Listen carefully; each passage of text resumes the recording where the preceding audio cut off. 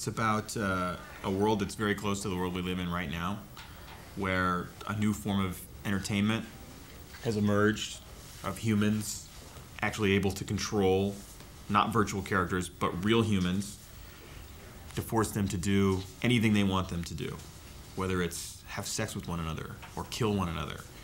All real, all the time. In Slayers, people are paying to control, inmates. But there's also another game inside of Gamer. It's called Society, which is a more fetishy world. It's more like as if Second Life were put into the real world. We could control people to say or do anything that they wanted to say, and do fetishy, weird little things. First of all, Brian and I, we write the treatments together. We'll write the script, we pass it back and forth. So we're on the same page with the idea. And when we get to set, we kind of have conversations with the actors, and we do a football huddle. We all like, okay, everybody come in here, and we talk about the idea that we want and the story point, and then we put our hands in, and we're like, okay, and break, and we go out and we shoot it. That's and both Mark and I operate the cameras too. So, we're always right there in the middle of the action. Everything you see in the movie, we're right there shooting it, and we know exactly what we want. So it's a kind of filmmaking that's a little different than what some people do. It comes really naturally to us. We're total adrenaline junkies. I mean, we're hanging out of helicopters, hanging out of cars.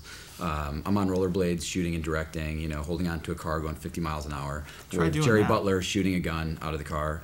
We just go out there and have fun. It's like a playground, and we do it fast and fun, and it's dangerous, and hopefully it'll look dangerous to the audience because we risked our asses, and so didn't the actors, to make the movie. But that's all part of the fun, It's an awesome system. The red is great. We feel like it's the next thing. It looks better than 35 to our eye, and the camera is basically a little computer that you can run with. Yeah, you can reprogram it on the set in a matter of 5 minutes by downloading a program that Red will send you. It's lightweight. We can shoot with a super high shutter speed, which gives it a real Saving Private Ryan frenetic feel and a crank feel that we do with our movies. He has a total physical and mental commitment every day he shows up on set. And he knows what he wants, and he trains at such a high level that all of the military stuff in the movie, all the action that he does, the shooting, the running, the tactical movement, he can really do all of that. We trained him with Navy SEALs and Special Forces guys. He can really do it all. Michael C. Hall's a genius. He's fantastic, and we had wanted to work with this guy just from seeing him on Dexter, and it was sort of like an obsession. We've got to get Michael C. Hall for this movie, to the point where the character was kind of crafted specifically for him.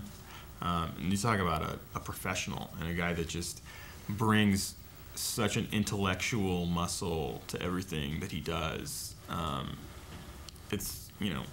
He's amazing. We made this movie as just a fun action film. It's kick-ass, it's in your face, it's an adventure, and it's a little bit of Running Man, it's a little bit of Mad Max, it's a little bit of all the action films out there packed into one piece. They can expect to just get their asses kicked. We want people to walk out of the theater with their knees and inner thighs trembling, did that really happen? We want it to just be an experience that people haven't had before.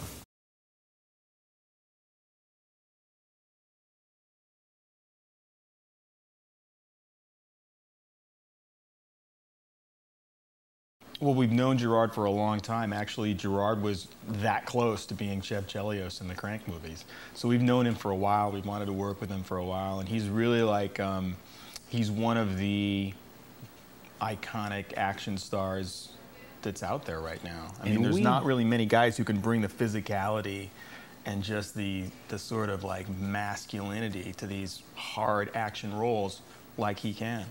And after 300, it was such a big hit, and even though we were friends with him, we knew him, we didn't think we were going to get him for this movie. We were thinking, he's going to take a billion other offers, but he really responded to the script and sort of the insanity of it and the message of it, the dark message of it. And when we knew we had him, we just felt like we had our movie. We had our guy. We did. I mean, when we wrote the movie and we were writing Ken Castle, we actually were watching Dexter at the time, and immediately we're like, we got to get Michael C. Hall for this role. It'd be great. It's funny, 'cause I had never seen 6 Feet Under. I only knew Michael from Dexter.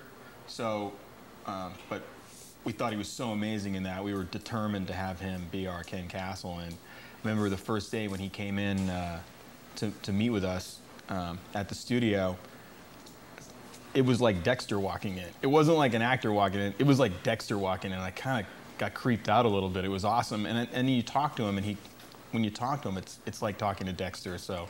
Yeah, I was nervous. I like kept having to hold myself back from asking him for his autograph. You know, it was an interesting little experience. Oh, she's an angel. Amber Valletta is an angel. I mean, she was just the perfect person for the part because she's got so much soul in her eyes.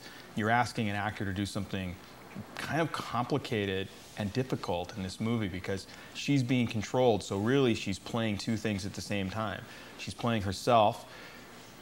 She's playing the character that her controller wants to see, but then she's also playing her internal life underneath that.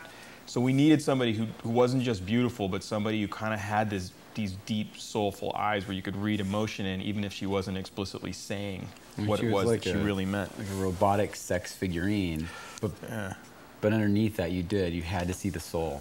You had to see her vulnerability, and Amber had that from the first audition when we saw her. But it's kind of an amazing little performance that she gives. It's so layered, and even within the context of what's a pretty kinetic, crazy action movie, to have somebody who can sort of bring it that humanity we thought we really needed it, and she killed it.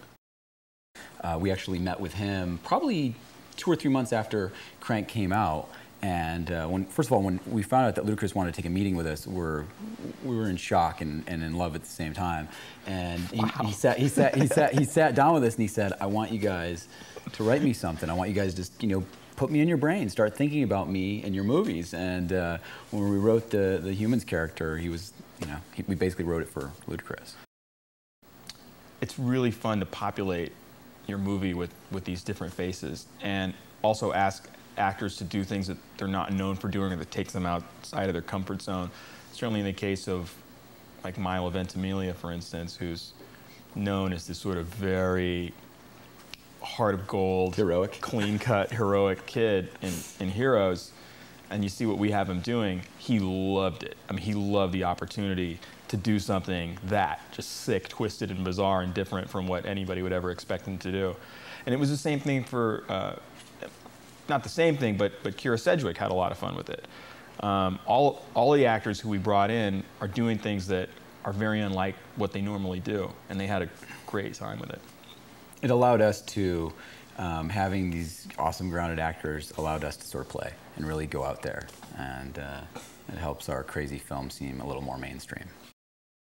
We didn't have a lot of money to make the sets, but we had the best guy for the job. We had Jerry Fleming, who we worked with on Crank 1 and also Pathology, and he's a guy who can take $5 and make it look like, $5,000. So we wanted to create this world in Gamer that was 5 minutes in the future, and in doing that, we're like, well, how techno-heavy and modern and futuristic do we want to go? And we realized that you look at New York City, how much has it really changed over, 50 years? The look of it looks pretty much the same. So we wanted to make the technology and production design about smaller, and things like an invisible interface. It's not going to be like flying cars and, the city of the future. It's a city that you can see right now.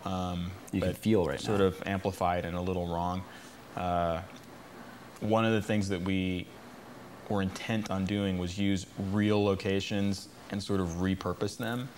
Instead of building, for instance, a futuristic prison, which we felt any way that you choose to go with that is going to be corny. We used a toilet instead. So we used a toilet. But no, what we did use was we used a gypsum mine that was on the outskirts of the town that we were shooting in, and just repurposed it into a kind of prison that you've never seen before. We like using practical locations for things that they weren't intended for, because even if that's not what it is, you can tell that what you're looking at is a useful place. It's a useful thing that people have lived in and used, and it's not just a set in a movie, and it's not something artificial. But the Red camera is lightweight. It's shooting an image that's basically an IMAX quality image, and it's doing that on little flash cards like you would put in a digital camera. that you bought at Best Buy. It's an amazing thing, and we actually beta tested these cameras on the movie. This is the first big movie ever shot with these cameras, and we had a great time with them. And they're light enough for us to do all of our crazy stuff on rollerblades and hanging out of helicopters and whatnot. So you're a little bit safer with a 15-pound camera as opposed to a 60-pound, BL 35mm camera. We were able to move the camera in ways that you just couldn't do with a traditional. Like this. Yeah, like exactly. See, try doing that with. Yeah, I'd like to see it. Yeah, with one of those. Ain't gonna happen.